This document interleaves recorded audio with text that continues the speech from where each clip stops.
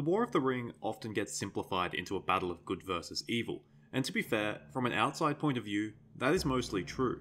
But many of the men who fought on the side of evil viewed themselves as the good guys, and this matches no one better than the Dunlendings, who fought against Rohan on the side of Isengard. The Dunlendings had a long history, and were often on the receiving end of perceived injustices from not just the forces of evil, but also the forces of good. So in this video, we go through their history and determine whether the Dunlendings were villains, or whether they were victims. The Dunlendings were unique in the regard that although they fought on the same side as Sauron during the War of the Ring, they did not fight for Sauron himself. They fought for Saruman and had no other allegiances. Their decision to side with Saruman didn't come from a devotion to some dark religion, but rather from what they believed to be historical injustices against their people. As I said earlier, the Dunlendings had a long history. They shared common ancestors with the second house of the Edain, who were known as the Haladin or the House of Haleth in Beleriand. But just like the other houses of the Edain, only a minority ever actually entered Beleriand, and the rest of them settled across the wide lands of Middle-earth. In the case of these Haladin, who were known as Pre-Numenorians, they mostly settled the lands of southern Eriador, and the lands that would later be known as Gondor. Unlike their cousins in Beleriand, these Pre-Numenorians seemed to have a relatively peaceful First Age. But life as they know it would change early in the Second Age. In the year 600, the Numenorians would first return to Middle-earth, meeting the Men of Eriador in the Tower Hills. Now, the Men of Eriador were different to the Pre-Numenorians. They were largely related to the first and third houses of the Edain, the Beorians and the Hadorians. The Numenorians were almost entirely descended from these two houses, so the two groups actually spoke a similar language. After all, Adunaic, the language of the Numenorians, was the descendant of the language known as Taliska, which the ancient Beorians and the Hadorians spoke. The Numenorians recognized their close kinship with the Men of Eriador, and the meeting was a success. A little over 100 years later, the Numenorians, often led by the famous mariner Prince Aldarion, made contact with the Pre-Numenorians in the land known as Enedwaith. These meetings went poorly. The Haladin never spoke Taliska, and the language they used was entirely unrelated, so the Numenorians did not recognize any kinship. Instead, they regarded the Pre-Numenorians as primitive and categorized them as Men of Darkness, men who had served Morgoth. They gave them the name Gwaithririm, which roughly translated to Shadow People in Sindarin. On the other hand, the Gwaithririm viewed the Numenorians with awe. Believe it or not, things did not get any better from there. As Numenorian maritime culture grew, so did their need for lumber for their ships. They couldn't deforest Numenor, so the next best place to harvest lumber from was the vast forests that covered Enedwaith and Minhiriath at that time, forests that the Gwaithririm called home. Naturally, the Gwaithririm did not take kindly to this, and when the Numenorian deforestation became out of hand, the Gwaithririm became hostile. Armed conflict broke out between the two sides, and the Gwaithririm would ambush the Numenorians when they could. In response, the Numenorians became even more aggressive in their felling of trees, and began to purposely neglect planting new ones. By 1200 of the Second Age, the Numenorians would begin properly colonizing Middle-earth. At the mouth of the river Gwathlo, they would found the port of Londare, giving them a base to push their lumberyards further inland. Sometime after this, the Gwaithririm would mostly abandon their native lands. Some would flee into the forest later known as Erin Vaughan, and others would flee into the foothills of the Misty Mountains, and would become the ancestors of the modern Dunlendings. Thus, when the War of the Elves and Sauron began in 1693 of the Second Age, the Gwaithririm actually welcomed Sauron's arrival because they believed that he would drive the Numenorians from the continent. Sauron did not turn down their aid, but his chief concern was with the elves, and he did not have the strength to assault the Numenorians at Londare. Guided by the natives, his raiders would instead burn down Numenorian supply depots wherever they could find them. This had the maybe unexpected, or maybe totally expected consequence of setting fire to the remaining forests. By the time the war ended in 1700, most of the forests of southern Eriador had been burned to the ground by Sauron or felled by the Numenorians. The ancient home of the Gwaithririm was gone. Unfortunately for the Pre-Numenorians, their pain was just beginning. Many of those in the east who lived in the White Mountains or in the lands that would become Gondor turned to worshipping the dark. They were subjugated or driven away by the Numenorians, and even enslaved during Numenor's final days. The infamous Men of the Mountains received the worst fate of all. Originally followers of Melkorism, they pledged allegiance to Isildur, only to betray him afterwards, and for that they were cursed. We know how their tale goes. Our attention now turns solely to the ancestors of the Dunlendings. Although Dunlending was a Rohirric word that wasn't used until thousands of years later, we're just going to call them that anyway.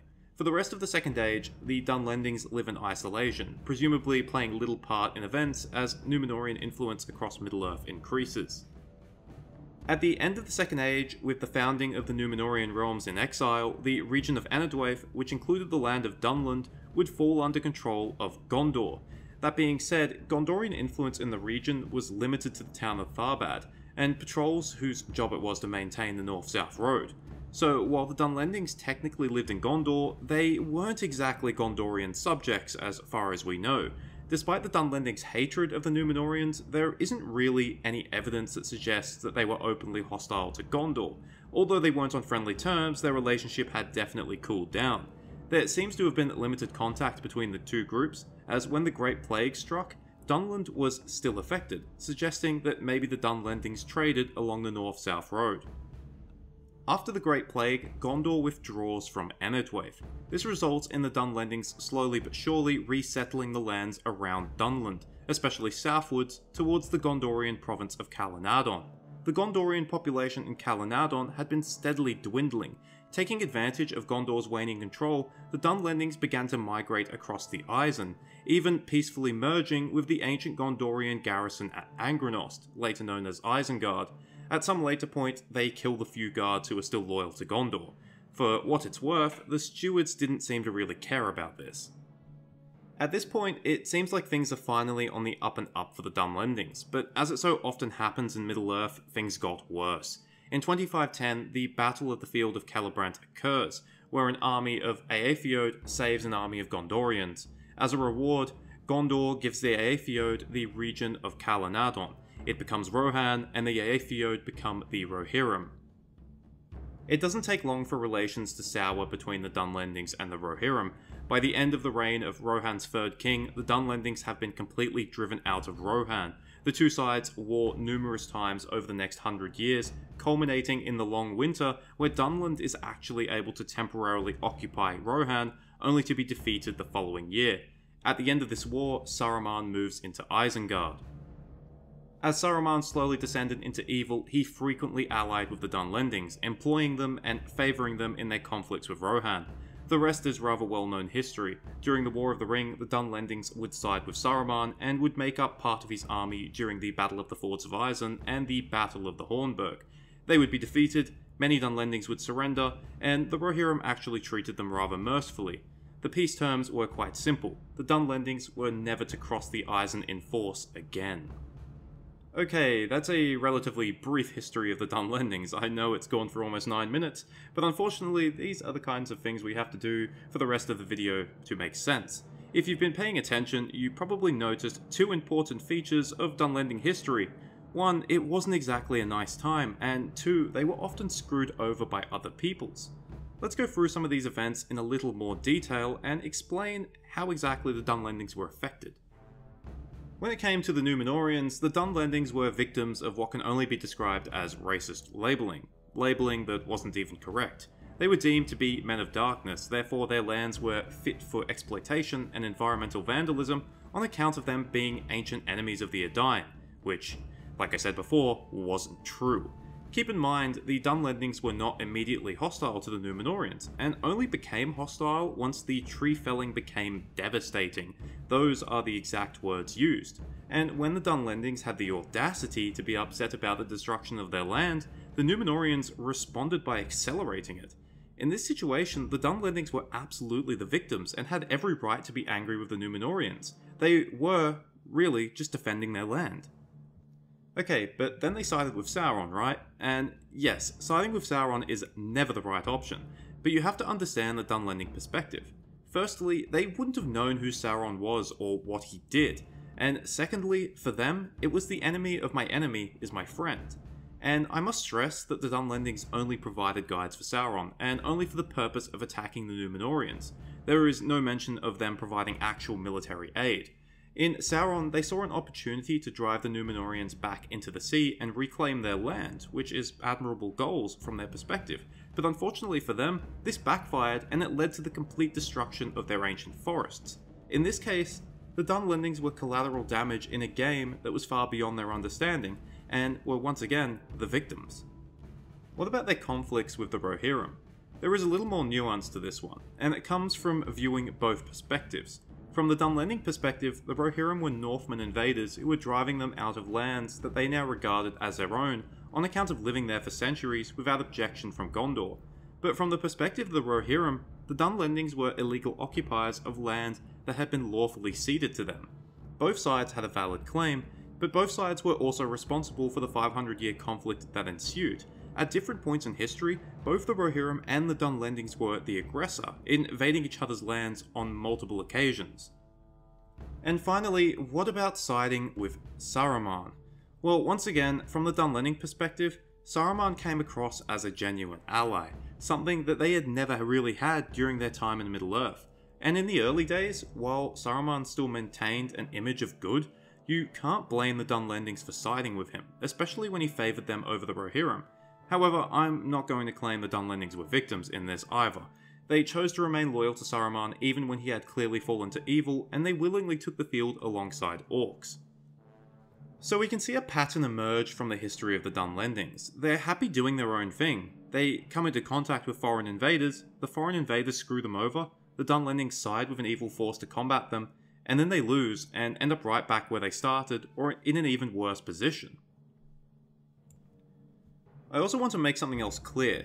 The Dunlendings weren't vicious barbarians, sort of how they're portrayed in Peter Jackson's films. They had contact with people other than the Númenóreans and the Rohirrim. The Stores, a subgroup of hobbits, actually dwelt in Dunland for several hundred years, and picked up many Dunlendish words, implying that there was peaceful contact between the peoples. Likewise, upon losing Erebor to Smaug, dwarves actually dwelt in Dunland for a period of 32 years before eventually moving to Ered Luin. So the Dunlendings could absolutely be accommodating to outsiders. Even when it came to the Númenóreans and the Rohirrim, the Dunlendings weren't always hostile. This is demonstrated by the mixing of their peoples. As I said earlier, the Gondorian guards at Isengard gradually mixed with the Dunlendings that had taken up residence in the surrounding valley, and in the case of the Rohirrim, the region of Westmarch was made up of many people of mixed Rohirric Dunlendish blood. So despite the intense rivalries, they still had periods of peaceful interactions. But this is important. I don't want to come across like I'm whitewashing the Dunlendings, and while they definitely can come across as victims of history, their villainous acts shouldn't be forgotten, nor should they be downplayed. Siding with the forces of evil, whether it be Sauron or Saruman, can never truly be justified. Even if the Dunlendings were ignorant of their true nature and their true plans, it should become fairly obvious that you're fighting for the wrong side once you end up fighting alongside orcs against fellow men. Their hatred of specific peoples, no matter how justified they feel it is not an excuse to side with forces whose goal is complete tyranny over Middle-earth, and the enslavement or genocide of forces that oppose them. It also shouldn't be forgotten that the Dunlendings were participants in some truly horrific deeds, things that cannot be excused by their rough history. In advancing Saruman's nefarious designs, the Dunlendings were willing collaborators, even stooping to lows such as aiding Saruman in his creation of half-orcs and goblin men, and probably the Uruk-hai as well. I don't even want to think about how that happened. And in the Scouring of the Shire, it's assumed that most of Saruman's ruffians were of Dunlending origin, and they helped subjugate and exploit the hobbits, a peaceful folk who had never wronged them. There isn't any historical justification for that. Taking all of this into account, it's very easy to argue that the Dunlendings were victims of the twists and turns of history. But at the same time, it's also very easy to argue that the hardships they endured did not justify some of their actions and helped paint them as villains. Ultimately, they were a complex people with a complex history, and that history played a very important role in their actions. In many ways, they were definitely victims of greed, of racism, of violence from both good and evil, but in some ways they were villains, obsessed with revenge, and willing to go to extreme lengths to claim it. Personally, I think the Dunlendings are one of the most underrated parts of the Legendarium.